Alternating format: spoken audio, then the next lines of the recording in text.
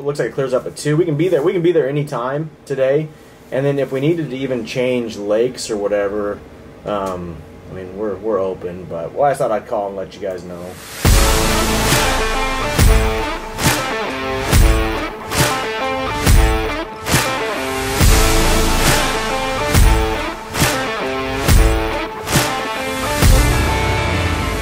We have made it to lovely Southeast Alaska, as you can tell. But this marks the first leg of the journey of me trying to shoot the 5 deer species in a single season. So we're excited to get hunting. So we just got a phone with the plane company, and they're saying the weather's looking pretty nasty. On the app, it looks like 2 o'clock it clears up, and it's really nice. Like the next 4 days are honest, we got so lucky and it's amazing. But they're saying if we can't get out today, which is Wednesday, they can't get us out till Saturday, which that is not amazing. That's like 2 days, and it's like beautiful tomorrow, Thursday, Friday, and so we're gonna get everything packed up. They're gonna come pick us up. We're gonna get everything weighed, ready to go. That way, if we get the break, we're gonna be ready to go, and we can just throw stuff on and get flown out there. That's the hope. You know, we were like, this morning we were kind of like, oh, just add to the dramatic effect of we might not get out today, but we were kind of like, oh, we'll get out. Now we're kind of like, if we don't get out, we're going to miss out on 2 days of hunting, and then we fly out. I mean, yeah, so fingers crossed for us, guys. Hopefully this rain stops like it's supposed to, and we'll be able to get out. It's a really short flight, so we're going to get to work here and get things packed up.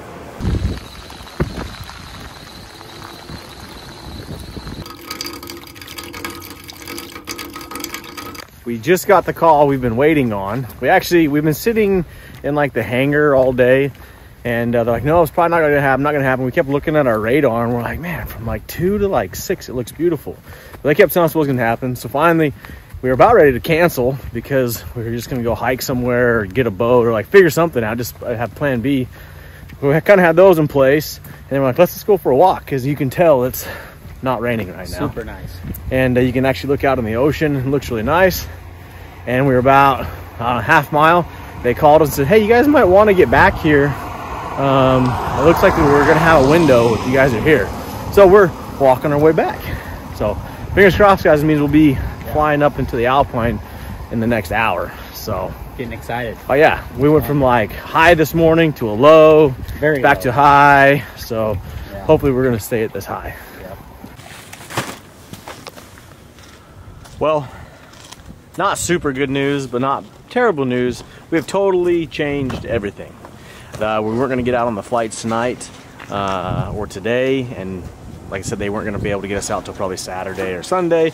We fly out next Tuesday, so we have booked a boat. Joe from Decisive Outdoors, he's been like extremely helpful. Like honestly, Joe can't thank you enough. You've been awesome. He pointed us out some spots where he's seen bucks in the past, and we're gonna go. We took a boat. We're gonna take the boat over there tonight, camp on the beach probably, and then we're gonna start hiking all the way up to the alpine tomorrow. So we were originally supposed to fly into the alpine, but now we are taking a boat and we're gonna hiking. So I guess that's what you do in Alaska. We're just luckily we had a plan B as of a few hours ago, and we're gonna go through stuff, get the stuff we need, because now it's turned into a backpack hunt. And yeah, I don't know, next time you see us, we'll probably be loading up a boat.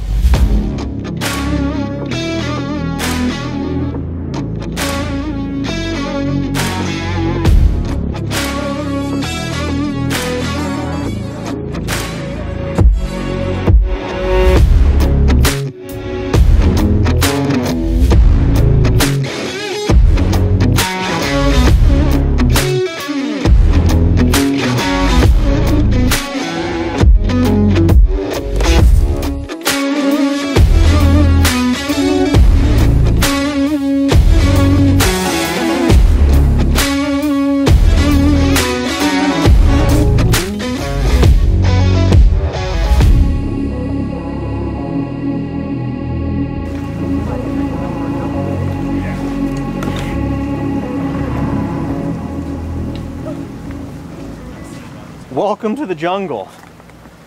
We are dropped off, so we're here. This is home for the night, and then we're gonna bust our butts all the way up to the top to the alpine. Yeah, this is crazy jungle. I was telling Ross, like, no matter where you hunt, there's always some suck to it. but it's just cool to experience something new like this. Pretty excited. Look at this. We are currently looking for a spot to set up a tent for our base camp. Like I said, it's about, what time is it? 6:15 time up here, so we've got a couple hours, but we got a lot of stuff to get. Like, we spent all day at the hangar and we should have been getting stuff ready, but we were hoping we were flying.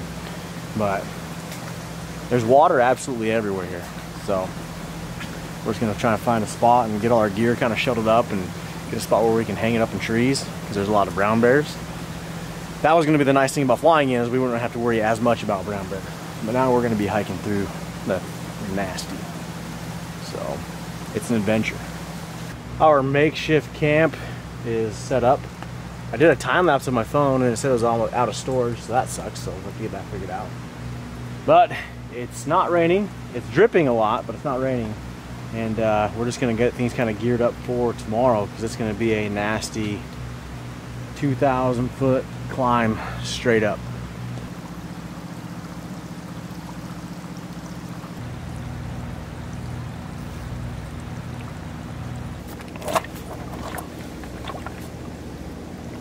We are signing out for the night. It's only 8:13 local time. That's 10:13 our home back home, and we're gonna be waking up early, and we've got a big day tomorrow. So we got a little something to eat, watch the tide go out. Honestly, Alaska's pretty dang amazing. We survived our first night in the Alaska wilderness. I don't know if this is really wilderness, but we didn't get ate by a bear. That was the good thing. We got dripped on all night. It didn't rain though, but it's been dripping. But we're gonna get things packed up and start making our way up to the top. But I don't know, it's a little different, because every time I woke up, I was listening for bears. I mean, we know there's brown bears here. We didn't see any sign, but I don't know. We're gonna get ready and get up to the alpine.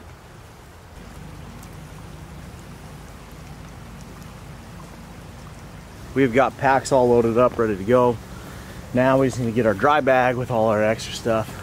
I'm gonna put it up in a tree, so hopefully nothing gets into it. So, feels good. We're finally about ready to start heading up the mountain. And it's like hot and muggy. You have to wear a rain jacket so you don't get soaked. I was telling Tyler this morning, I wish we had a rain shirt. Someone should invent that.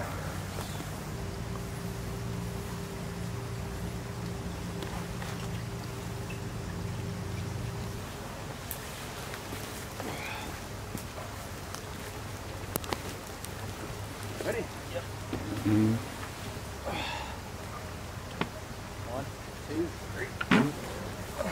You ready? Yeah, ready. We got our packs loaded up. They weigh probably, I don't know, what would you say, 40, 50 pounds? 150 mine. 150, yeah. Yeah. Yeah, we're super excited. We got the stuff hung up, so if anything tries to mess with it, it's going to be a little bit tougher. But the weather's awesome. I think it's going to be worth it once we get up there. It's just kind of a grind to get there. So, pretty excited. I think we're gonna look like drowned rats by the time we get up there. That's my hypothesis. And it's only what, 2 miles to where we want to go? Yeah. And it could take us all day. 2,000 feet. Yeah, over 2,000 up to where we actually want to go. Yeah. But away we go.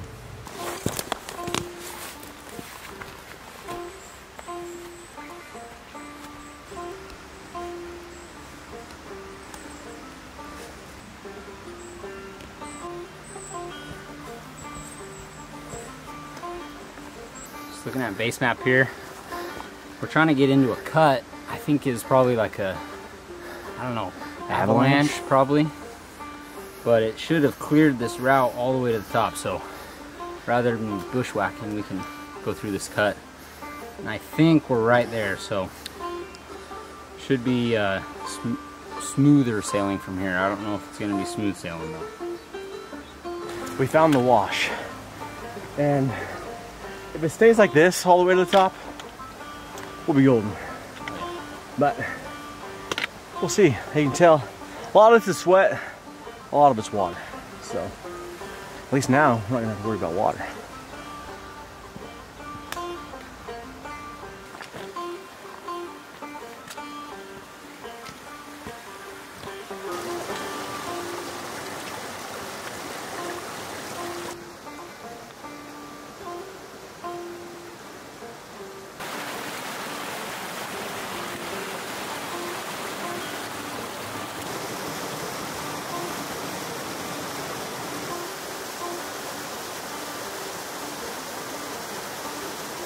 Well, the easy part's over, it looks like. Now, we're gonna have to go up there, cross that, kind of like cliff face, up, zigzag. So, it looks like the easy, otherwise we're gonna have to go through all this brush and crap, so that is what we're gonna try to do.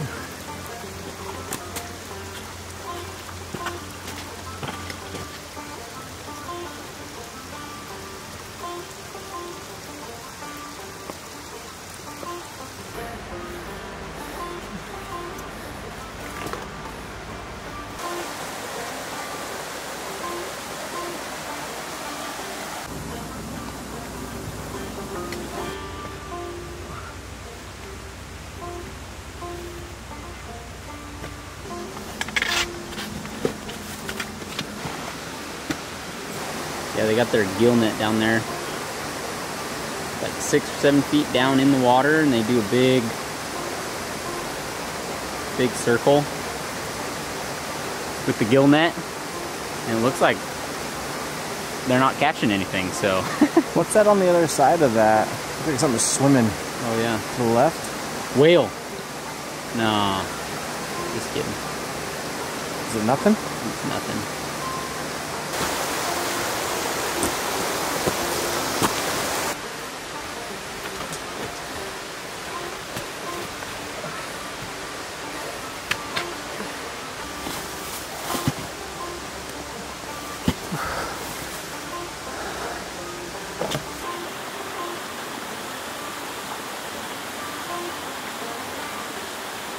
Seen some deer tracks finally. So maybe we're getting into the area that they need to be in. So we just gotta go up probably another 1,000 feet, and then I think we'll be in the alpine where we can drop our camp and start looking for some deer. We're hoping that those bucks are just hanging out in that alpine, and we can go up there and get a buck down, at least one today, hopefully.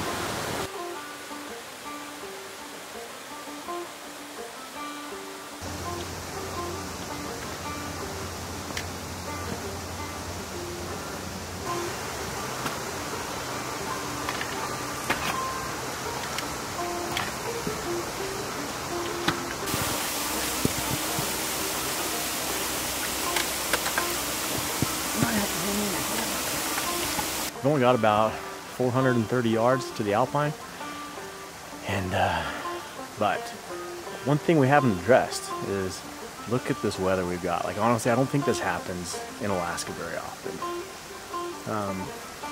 especially in Southeast Alaska. We've got absolutely gorgeous weather. We just looked at the weather update, and it's supposed to be clear for till like Tuesday. Today's Thursday, so our plan is to stay 2-3 nights up here.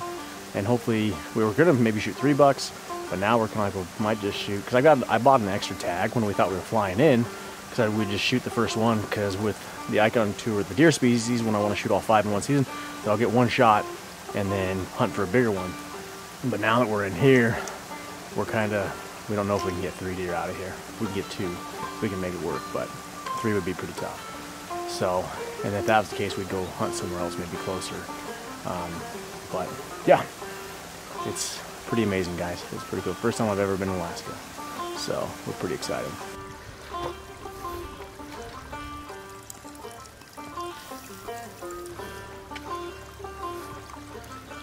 We just checked base map, and we are at the end of our slide. So that means now we've got to go bushwhacking through all this crazy stuff. The slide was nice. I mean, there was a lot of cliffs and some sketchy stuff we had to go up, but it wasn't brushy. Now, it's time to go through the brush.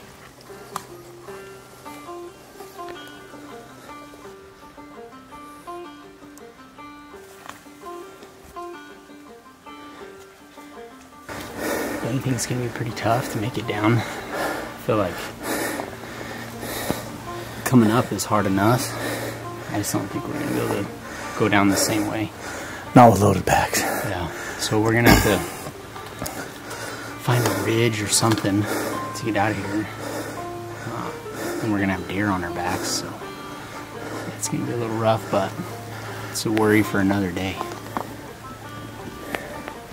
We've pretty much been on hands and knees, grabbing brush and pulling ourselves up. Camera's not gonna show that it looks that bad, but it is. It's crazy. I say going up is not terrible, but coming down, I feel like we'd have to like lower our packs the entire way down. So, like Ty said, it's a worry for another day. We gotta go get bucks killed first.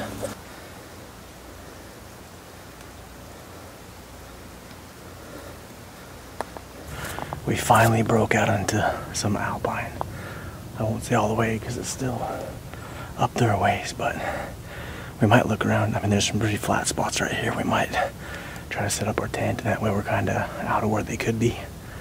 But finally, I mean, 5.5 hours later, we're up to the alpine, and it was probably the most brutal hike I think I've ever done. How about you? Oh, it was the most brutal hike I've ever done. It was crazy, guys. Like, I kind of wish we would have waited for the plane. The honest truth. But we're up here now, and now we got to figure out. We're gonna probably try to plan the route back down for when we do go back down.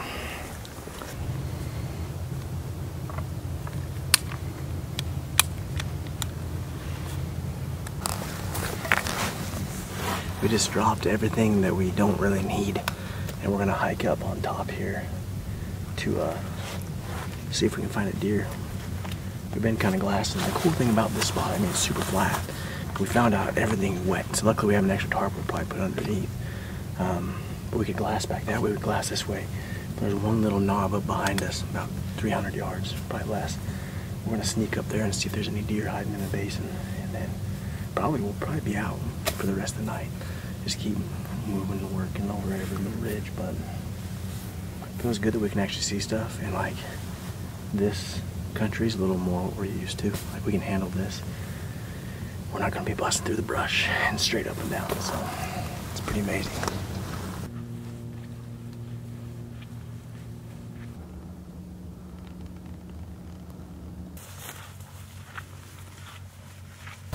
Just spotted the first deer of the trip. Unfortunately, it's a long ways off. But we're gonna get the spotting scope out and the phone scope and take a look at our first ever Sitka Blacktail deer.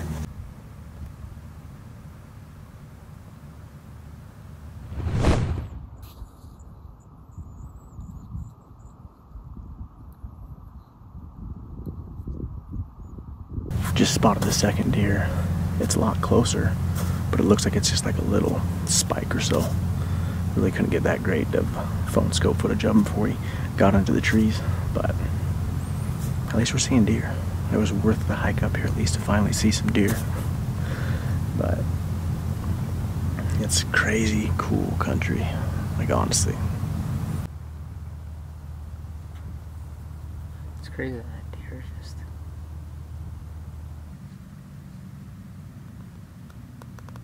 So far we've seen 7 deer. The one 2-point buck, a little spike over here, a little button buck, and then one more little spike, and then the rest have been does. So, but it's 3:44, so they're just starting to kind of come out right now in little breaks. So we might move over to this next ridge over here, we can kind of look in this basin back over here. But feels good to be up in the alpine. So we have officially passed our first buck. It's about that big, 180 yards. So I think it's still like 4.5 hours till sunset. We're just gonna hang out here, I think, and keep watching, because maybe these little bucks are feeding up and the bigger ones just waiting. So I think we're in a pretty good little, this is just a big saddle up behind us. There's another little drainage over here, so it's pretty awesome.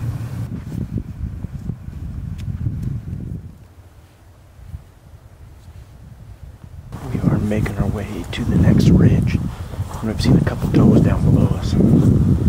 So we're gonna have to move really slow. But we sat on this one knob for a long time. We saw a lot of deer, but they're just really far away.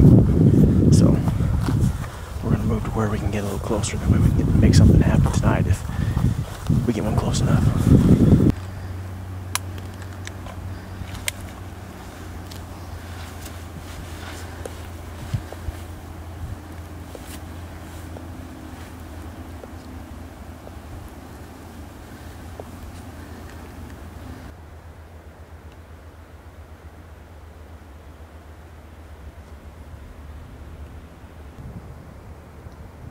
We've got quite a few deer in this basin behind us over here. A couple decent fork and horn bucks, which what we've been told is that's a decent buck for a Sitka Blacktail. They're down there about 400. Maybe we could shoot right here, but it's getting, we've only got not a lot of light left, and for right now we're just gonna kind of keep tabs of what all we can find. But this basin back over here behind me where you can see Tyler is, it looks incredible. And there's does. We've seen a ton of does and fawns. We've only seen a handful of bucks. And that very first buck we saw was the best one so far. So we're just gonna keep after it and see what we can find. Right down here in this basin, we see two little 2-point bucks. I mean, they're kind of decent for the bucks we're seeing. They've been fighting here for a little while, and then about another 600-700 yards, we see a velvet buck. So these two that were fighting were both hardhorn, but the velvet buck looks pretty nice. Gets the heart pumping a little bit more. So, but it's also a lot further away. But pretty cool to see some bucks here out here. So I think there's got to be some more, you would think.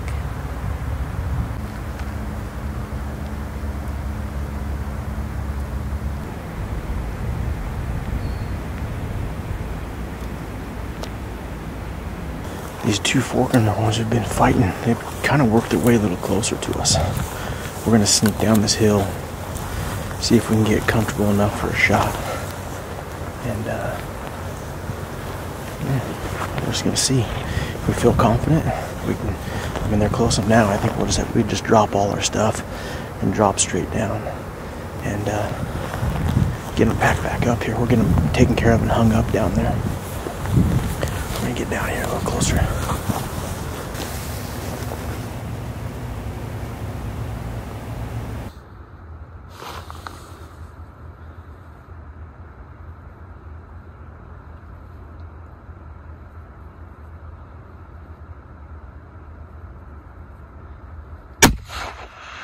Oh, high. A little high. Actually, you might. He's hit. He's hit. He's hit. He's done. He's done. Maybe.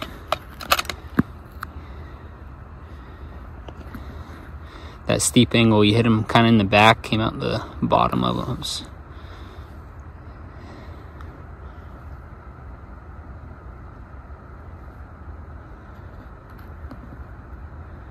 He's gonna die right there. We have got a buck down. We watched those two hard-horned bucks that were fighting. They ended up coming into about 369 yards. And a bird in the hand is better than two in the bush, is what they say, right? This basin is absolutely incredible. They say Alaska, you never know what the weather's gonna do. And shot. And it blew right through him and like splattered water up behind him. So it looked like it hit high and he went around. I might have hit him on a touchback, but we watched him die right behind a clump of trees. And this is number 1 of 5 this year. The 5 deer species, Sitka Blacktail. It's August 18th, earliest I've ever killed anything with a rifle, even with a bow. It's surreal. This has been one heck of a day. We literally killed ourselves hiking up here. We've seen a ton of deer. This is a pretty good fork and horn. Everyone we've talked to said a fork and horn is a good buck, and it was too hard to pass up that opportunity. First ever animal with the Sig Sauer cross, the Hunter Games edition, the 6.5 CREEDMORE, and felt really good on the shot. And we saw it till we saw it die. So honestly, crazy. There's another fork and horn that was fighting down there. We've been trying to decide if Tyler might want to shoot it or not.